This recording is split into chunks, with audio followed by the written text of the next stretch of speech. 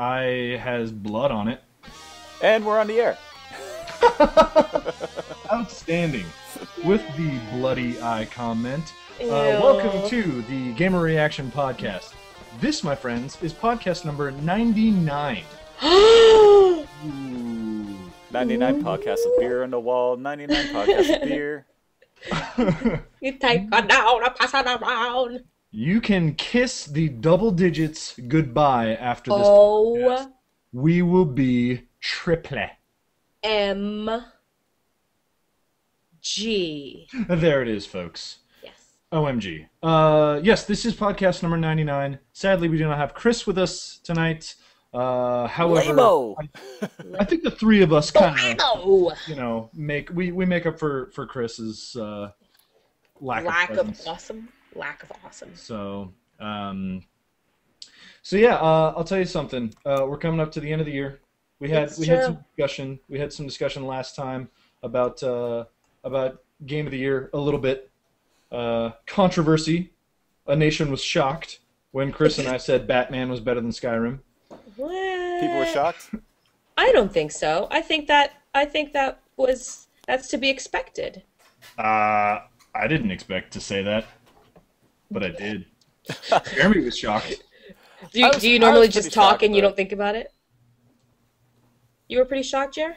I was pretty shocked, but then the reasoning you came up behind was like, okay, well I can see that the fact that Skyrim by its very nature is glitchy and you just sort of put up with it, whereas Arkham City, which I didn't play, but apparently is a very polished experience. Oh, c'est magnifique.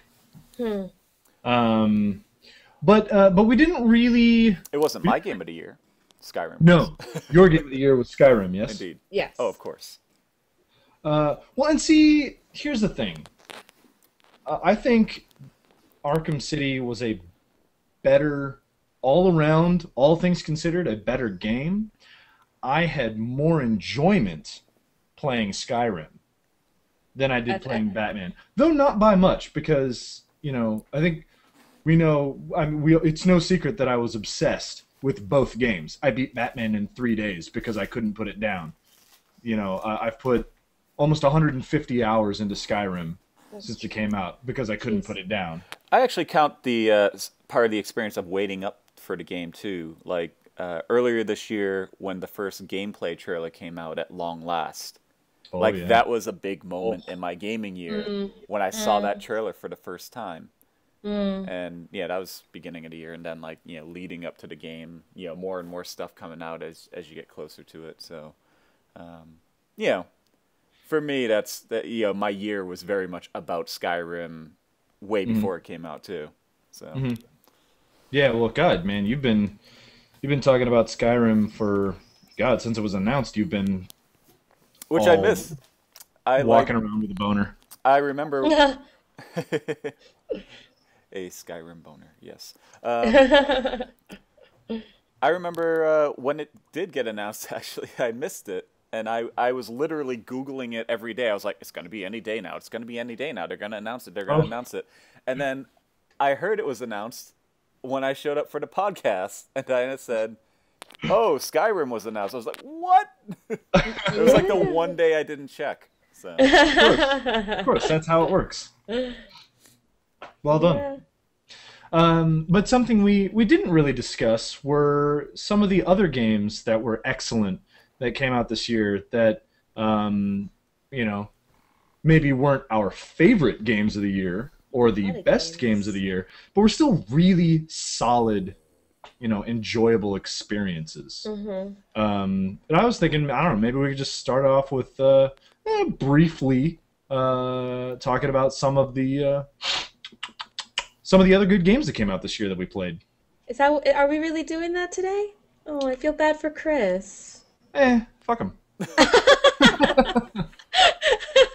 Here, I'll speak for Chris. All right, you'll speak for Chris. Chris and I are Star Wars gay, so I feel like I can speak for him. You guys are married. Yeah. No, actually, he would kill me if I said that on the podcast and did not immediately follow it up with "just kidding." So. That's So great. don't worry. Just kidding, guys. What? But honestly, I didn't really plan on doing this today, but since I already brought it up, we'd be dicks not to. Um, so I didn't go through the archives of 2011 and look up all the great games in case I forgot anything. I didn't do that. I'm just going off the top of my head, and I'm going to start us off with a game that I thoroughly enjoyed. L.A. Noire. Oh, there we go. See, I'm having like when you brought it up, I can't remember what I played for an entire year syndrome. Right. What am I gonna say? Yeah. This year was so full of things. It's actually pretty funny that you that we're talking about this because I actually randomly have a list in front of me of all the games that came out this year. I don't think that's RAM at all. I think as soon as I brought up the topic, you got on the interwebs and looked up a list of all the games that came out. Well, I was actually replying to an email thread. I don't believe you. And it just happened. Okay. Then I'm lying. Whoa. I knew it! Yes, L.A. Noire. That was in May? That was a May game. In It's May. the only good, it balanced out the atrocity that was Duke Nukem Forever. Wow. May would have been a complete disaster had L.A. Noire not come out at the end of May and kind of made May a total wash. Because Yeah. L.A. Noire was great, but Duke Nukem was so bad that it's just like, God, to get the universe back in balance, we had to sacrifice L.A. Noire. Yeah. And Bondi, Team Bondi. Yeah, well, Yeah. So whatever. that's really sad. It's kind of sad that Team It's not Bondi's sad. Why? Why isn't it sad that Team Bondi's Why is- gone? Why is it sad? Because Sounds like the there was a bunch of potential. hoopla around it, right? Like the Well, And I well, could be yeah. remembering this wrong, but weren't they a bunch of pricks? Alex says pricks. Well. I say hoopla. Hoopla. I see. I don't know if it was. I don't know if it's a matter of being prickish. I don't know. It I don't- didn't I don't- end on good terms between didn't end on good Bondi terms. and Rockstar. Yeah, Here's- Suffice it to exactly. say. Here's how it goes down with me between Team Bondi and Rockstar. Team Bondi, I had never really experienced until L.A. Noire, and I got a good game out of them. Rockstar, I had experienced a number of times and enjoyed numbers of games. Ergo, I side with Rockstar regardless. Sorry, they got my loyalty. They also Yeah. have a cooler name. Yeah. I mean, fact. Voila. You But guys yeah, don't have a DS or anything like that, do you? Jeremy, you have a 3DS. I gave No, you I don't have a 3DS. I have a regular DS, and I don't think I've actually played it that much since I got back from Brazil, like a year. Like I don't think I played it this year at all. Did it end with Zelda? So yeah, Zelda was the last game I played on it. Really? So I wish I had a chance to like play those games. Like, actually, I've been corrected. I did play that Alice in Wonderland game after Zelda. Oh yeah. oh That was And yeah. that was actually a pretty cool game. But then what happened? Here's what happened to my DS. I got an iPhone in April. And I started playing stuff on the iPhone, which Yeah. There it is. There it is. and there's actually some like articles out now about like social gamers are gamers too, and like all these games on Facebook and iOS, like are they like real, like, you know, should they be considered like real gaming platforms really? And I'll tell you something that I've been playing this week, and we can totally go back to, you know, what we enjoyed throughout the year. But this is kind of a throwback. I got Sonic CD on my iPhone, and not my like God. a remake, like What? an actual perfect port of Sonic CD on my iPhone from Sega. You know, they came out with it, and it plays just like I remember it playing. Wow. Very nice. It's like it's been called an impeccable port, and it's for $2 $2? on the iPhone. So I've been enjoying the hell out of that for the last week. So Very cool. I'm gonna come clean. I don't think I ever played Sega CD. yeah, it was. I mean, I didn't actually play it that much. Like now that I was playing Sonic again, I'm realizing I didn't actually give my Sega CD a ton of attention, and I think it's just because I ended up playing like Nomad or something like that. Like I had the handheld Genesis at the time, so. Mm-hmm. A Nomad. Yeah, you know about that? Of course. Yeah. No, what's a Nomad? A lot of people didn't, because like Game Gear came out, and then like the Nomad came out, and I have no idea what that is. at least in my neck of the woods, it's a handheld Genesis, and you literally take your Genesis games, and you play it like like a Game Gear or a PSP. I still have it somewhere, but like. Do you really? Genesis cartridge? Yeah. Yeah, you just take your Genesis cartridge, and it's kind of a bulky thing because it has to fit a Genesis cartridge in it. That big ass cartridge. But it's got a six button Genesis controller on it. What? And a screen, full color screen, and it's not as blurry as the Game Gear, and the battery life is.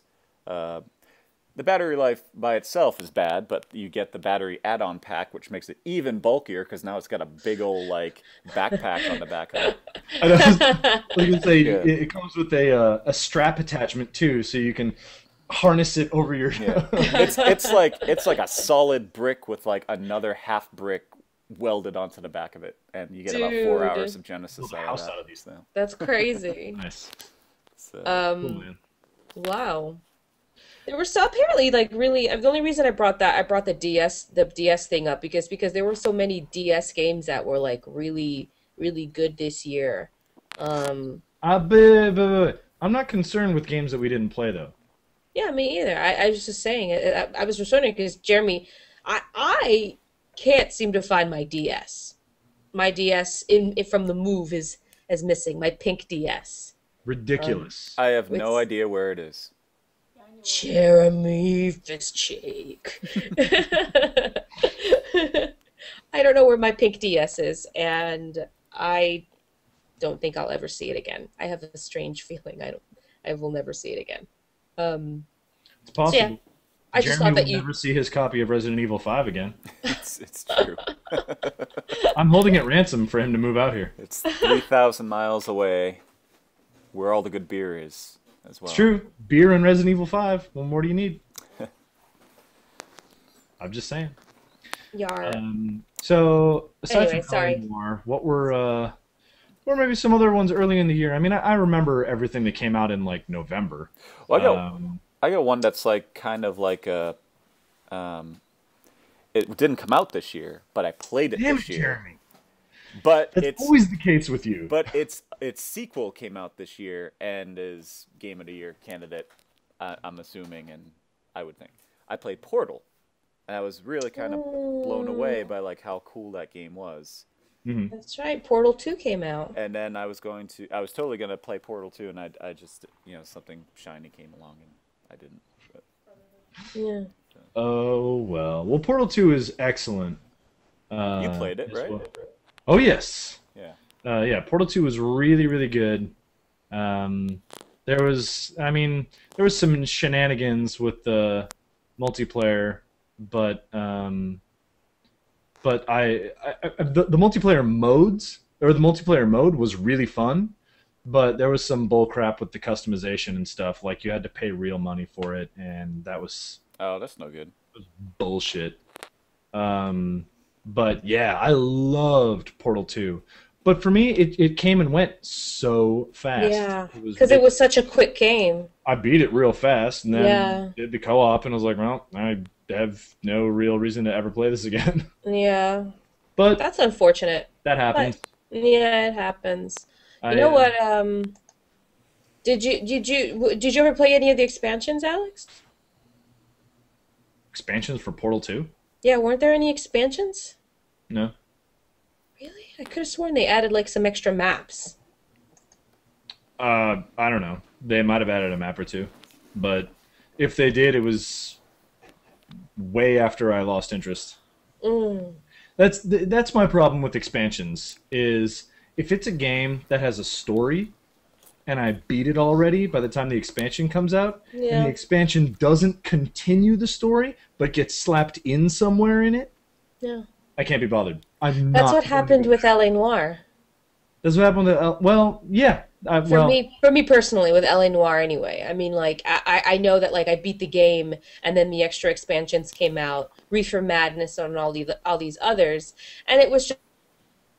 Uh-oh. We've lost her. She's been frozen in time. Perhaps she'll come back. She's been frozen in carbonite. We'll hang her in Jabba's palace. Awesome. For all to see. Well, actually, related to what she was saying, I bought it for the PS3, but I was supposed to have like a bunch of cool like add-ons, like added chapters that came in between stuff, and they were just supposed to be there. For what? For L.A. Noire. Oh yeah.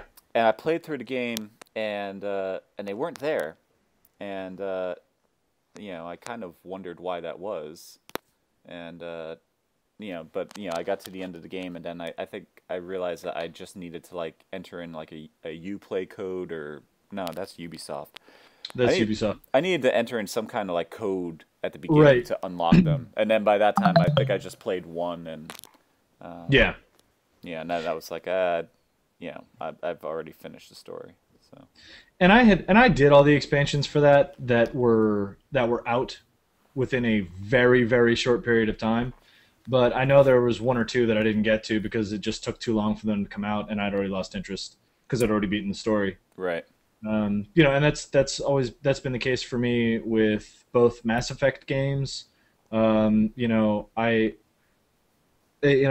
know I've said this before on the podcast, but if you give me an expansion pack, if you give me an expansion that takes place after the story, or you give me an expansion that comes out before I've beaten the story, I will play it.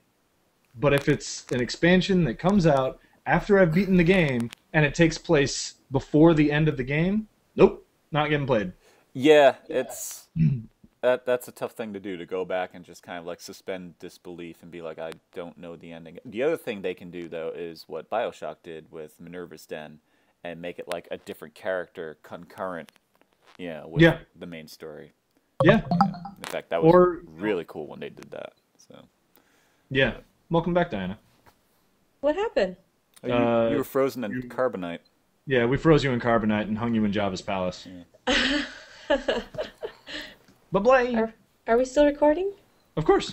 Oh, I'm sorry. So it doesn't stop for you, Dianna Laura. Oh, so it was me. It was me, right? Yeah, it was you.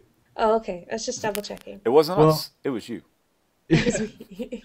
I'm sorry. What did I miss? We were just talking about expansions and how sometimes they're awesome and sometimes they're bullshit. But we need to move on. You said expansions. I totally did. Anyway, what were some of the other good ones that we played this year, that came out this year, that we played this Dragon year? Age 2. I just remembered that. Dragon Age 2. That was what, February? March? That was in March. March 12th. That's right. I remember that. Yeah, that was a good game. Another prime example of release the expansion before I finish the story, or I'm not going to play it. BioWare is notorious for this. And it's not that they're doing something wrong by doing that. That's what expansion packs are for. There's to extend your gaming experience. But again, and Diana, you missed this part, but I know I've said it before. The problem is, if I've already beaten the story, I don't want to go backwards in the story to play an expansion. I was talking about in L.A. Noire how I actually bought the PS3 version that had some of the chapters that came between the main story, and I didn't unlock them in the beginning, and I forgot they were there, and I just kept playing through the main story like a dope. And then I got to the end and realized all I had to do was enter a code to get these like 2 or 3 chapters. And I only played one of them because I played one of them. I was like, yeah, but I already know how the story ends, and I'm ready to move on to something else, unfortunately. Yeah, so it doesn't matter anymore. As good a game as it was, I was just kind of like, well, I missed it. So. Yeah, and the problem with stuff like that is like there's no stakes. If you already know that the good guy wins at the end, or or whatever, if you already know how it ends, then what's the point of doing? But the thing is that with Dragon Age, that's different though. How? because it's an extension of the story. It's not. It's not. The two Dragon Age expansions are just extensions of the story. After the end? Yeah, after the end. Oh, but wait, but when did they come out? They came out after. They came out like I know that, but how late after? Like, I don't understand the question. I apologize. when did the expansion come out? Well, the one expansion came out in August, I think, and another one came out like 2 months before that. Okay, see, I had the game beaten for 5 months. I'm not picking it up again. Well, I mean, it would have to be absolutely mind-blowing for me to do that. But they're pretty good. I mean, they're actually pretty good additions to the story, like the expansions to them. You know, and on top of that, like it's the type of thing that like, you know, you're essentially, it's just like with Mass Effect. What you do in this stuff, it transfers over to the next I was going to say the next Mass Effect, to the next game. To the next story, the next game. But, well, expansion pack stuff is it may extend over, but it's not necessary because not everybody buys the expansion. And B, like Mass Effect, I've already lost interest in the game 3 or 4 months later. There's nothing that's going to bring me back. Well, no. There's very little that would ever bring me back. I admit I really wanted to play Lair of the Shadow Broker for Mass Effect 2, but I never did. I probably will before the third one comes out. But yeah, there was, like, Dragon Age 2 was good. It was a good game, but it wasn't amazing enough for me to have my interest rekindled 6 months later. Okay. Or 4 or 5 months later, whatever. They were great stories. I actually just remembered that I didn't finish that last one that came out, the Felicia Day one. What? There was a Dragon Age expansion that came out a couple of months ago that had like one of the characters was like modeled after Felicia Day, and then they did like web episodes that like starred Felicia Day, and they were like 4 or 5 episodes. That sounds familiar.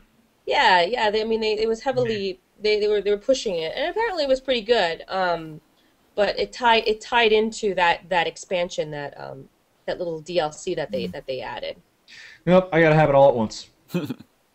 It's all or nothing. Once I put the controller down, never pick it up again. When Alex goes to a restaurant, you got to bring out his appetizer, entree, and dessert all at once. Otherwise, he will shove the dessert in the waiter's face. That's just how he rolls.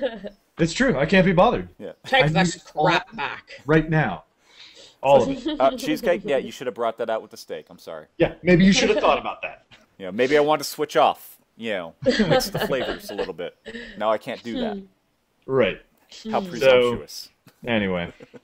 What else came out? I've got a game that all the games are coming back to me that I played this year. Excellent. And in some cases, quite literally. So, Shadows of the Damned, which I played just a little bit before Halloween. It was just a really just fun and enjoyable experience. It's a survival horror that, if you didn't hear me talk about before, which I know I did, but if you weren't there, it's a survival horror that doesn't take itself too seriously. It's very humorous, a lot of potty humor, and some fun characters and good solid gameplay. So excellent. I want to give that one a try. Yeah, it's like an under the radar candidate too, because it came out and everyone just sort of forgot about it, I think. So, if you haven't played it, definitely check it out. You could probably get it for real cheap now, to be honest with you. Probably. Think so? Yeah. Probably, yeah. So. What else came out, guys? That just reminded me, you played Dead Island. Yeah. Oh yeah, Dead Island. Yep. I mean, that was still fairly recent, but. See, the thing with Dead Island is I got a little bit into it, and then I didn't. I just stopped at one point. Something else came along. Well, probably I think Skyrim did actually. Yeah, of course. Yeah, I actually think it did as well. I think we all know. So. Anything after November, I think we can make the assumption that it was interrupted by Skyrim. I was playing that in November, wasn't I? Or late October. Yeah, I think I was. So. What interrupted? I was playing playing Alice Madness Returns, and something interrupted me playing that. And it was actually pretty. I was having a good time with that game. I don't remember what it. Oh, it was Catherine. Catherine came out that week. I thought for me, well, see, the thing is that like the thing is for me is that Catherine for me was definitely a pleasant surprise. I didn't expect to play that type of game, or I didn't expect that type of game, and I didn't expect that like fun of an experience, and it was an addicting experience. Unfortunately, I didn't finish it because Sammy beat it before me, and then he was like, "Need to get the next game," and then he sent the game back. So I actually need to finish it. The dangers of GameFly. What? The dangers of GameFly. Yeah, of sharing the a GameFly. Of someone else's. Yeah, exactly. Yeah, exactly.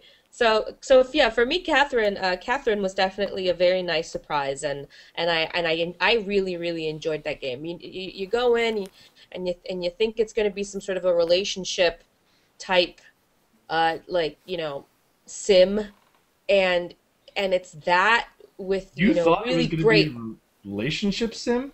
I mean, like it didn't really like all of the ads leading up to it just made it seem as if it was just some sort of like a relationship sim because it was like who are you gonna choose and it's like sexually but charged. It makes it look like really freaky. Yeah, and like a horror game. Yeah. And then you go in and then the next thing you know it's like a puzzle game that's really fun with that like relationship a sim like aspect thrown in, and then you have the mystery part about it, and then sort of like the balancing the good and the bad, and it was a really great game that like I like it keeps coming back, and it actually like I read a really great article about somebody who played Catherine, and to them Catherine is like their game of the year because it made them they were actually going through a similar situation where they were cheating on their girlfriend with this other woman, and oh dear. Yeah, and so like Catherine helped them. Oh, it was on Kotaku, and it was actually a really great article, and how like this guy used the game Catherine to sort of like make that decision and try and deal with the situation that was going on in his life. So yeah, I thought it was a really great game. Catherine, the game that changes lives. Yeah. I got another one. Yes. Dead Space 2. Oh my God. That was January. That was just January? barely, yeah. Yep. Scraped in there. Yeah. What? One of the scariest, coolest games I've ever played. I told you that I bought that game recently, right? For $5. Yeah, you did tell me that's that. right, yeah. Steam had it on sale for $5, and I was like, I'll get around. Uh-oh. I'll get back to it one day. There we go. Oh, did I? Oh, yeah, you I dropped freeze out. out? You dropped out for a second, but you're back. I was just so exciting. Yes. You Yeah, know what's- you're you know gonna what's play even it on more exciting? You're gonna play it on normal difficulty this time instead of and he's a Oh, I'm reindeer. sorry. I just felt like dropping in. All right. Anyway, here's what we should do. What? We should shift gears a little bit. Maybe we can come back to this. Yeah? But we should shift because there are other things to talk about. Mm-hmm. And we can always come back to this. So maybe in the back of your brain, think of more games that you played this year that you enjoyed. How about this? How about next year, bunch of games coming out. Name one that you're looking forward to.